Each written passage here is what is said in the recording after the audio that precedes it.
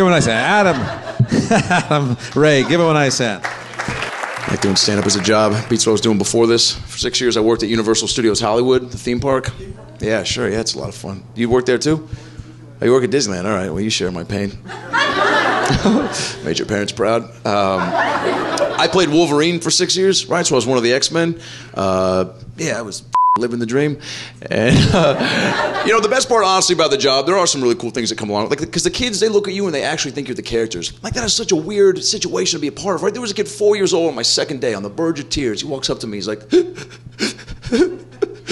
you're just about my favorite thing in the whole world. Yeah, right? And I was like, oh my God, you are such a nerd.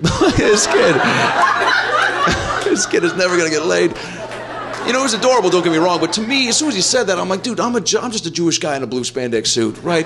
With a wig and fake metal claws, right? I'm trying to make a few extra bucks, right? Just straight out of college, and this kid's calling me his hero. It threw me off. I never heard that word thrown at me before, right? Put a lot of pressure on me. I had to talk him down. I was like, hero, dude, take it easy with that word, buddy. Dude, kid, let me tell you something. Last week, I got high and stole bread from Ralph's, all right? I'm not somebody we'll be looking up to. I do weird shit, man. Why don't you go talk to Spider-Man? He just graduated law school, all right? Hey, tell me about Universal Studios. Well, I started out as a tour guide, and then I, on the tram. Son of a bitch. You know, I tried to get a job as a tour guide there when I first moved out here. All they can give me was crowd control in the parking lot. For real? Yeah, with, you know, the lights, the sticks. I said, you could take that job and shove it. Yeah, I mean, it wasn't all cracked up. Do you remember the tour at all? Yeah, I mean, I'd make up a lot of shit because people, nobody really knew the facts. They give you this whole notebook of facts about every spot, but people were taking pictures, so we'd drive by bushes. Tell me the Jaws thing, though. You're going by the Jaws thing. Coming up on it. Oh, God. Ladies and gentlemen. So we pull on it back. Here's what I would say. You'd be remembering it. I'll tell you what I would say. All right, ladies and gentlemen, coming up right now on your right, you'll see the famous town of Amityville. Amityville, yeah. And there was some word that there was a spotting of a shark there, but I think that's nonsense. Yeah, we got a great summer ahead of us. We got a lot of good swimming, and so keep your hands inside just in case. And then we go across the bridge, and what happens? And then you stop. And then you go, hey, there's Steve. Our friend Steve is out there. Hey, wave to Steve, everybody. Yeah, wave to Steve, everybody. He's in the scuba. God, it's so cheesy. And so Steve's in the water. And you're like, oh, look at Steve, and he's just checking the waters for us. And then all of a sudden there's a shark coming. There's a scuba diver that comes out of the and then he pops up and like, everybody wave to Steve. And then he goes down, and then the music starts, and then you see the shark fin. You're like, oh, wait a minute, wait a minute, Steve.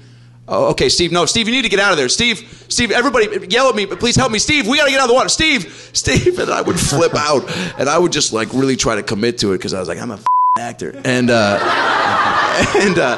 went to 4 years at USC. And now I'm working at a theme park. And so I would commit to it. And then the shark and Jaws would take him down. And I would just go ape. And I would scream and yell, and to the point, one of my bosses wrote my evaluation tour, and they had to tone me down because there was a couple that, like, the kid was crying because I was flipping out so much. I was like, sweet God, Steve, get out of the water! God damn it, don't you listen? And this kid's like, what the is going on right now?